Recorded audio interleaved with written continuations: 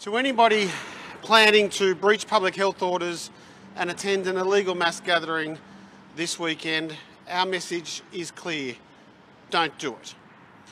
We cannot underestimate how dangerous you will be putting the New South Wales community into. It's no coincidence in my mind that 3 weeks ago, when we had a similar gathering, that has not been a contribution to the fact that we now have an increased number of cases across, particularly Western Sydney. Police have previously indicated that we are not opposed to free speech. We are absolutely opposed to a protest that potentially jeopardises the freedom of the vast majority of the community who continue to do the right thing. We also are absolutely opposed to a protest that allows people to gather and in doing so has the potential to risk the health and safety of the majority of the community. Police, in monitoring that information, have planned a significant police response for this Saturday. There will be in excess of 1,000 police officers available. That will consist of specialist resources as well as general duties police, and we will be very flexible.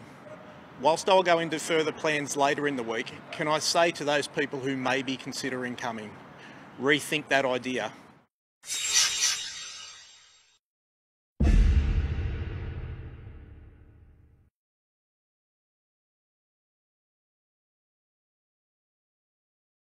I want to stress that to the mums and dads, your children will be well looked after inside when they arrive. They'll be literally ushered. We'll have nurses, we'll have some of the youth command, we'll have some of the young police from the various operations within police there just to guide them through as to where they go. They'll be looked after every moment inside the stadium, and they'll be well cared for. So mums and dads feel secure. We've got about 24,000 students we're aiming to get through next week.